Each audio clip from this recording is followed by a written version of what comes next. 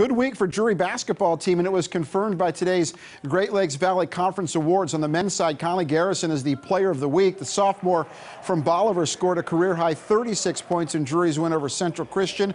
On the women's side, Hailey Diestelkamp is the player of the week. The junior from Owensville scored 30 points and grabbed 9 rebounds in Drury's win over Arkansas Fort Smith. Both of those teams will be off this week before four finals, and then they will start tournaments in Florida on the 16th.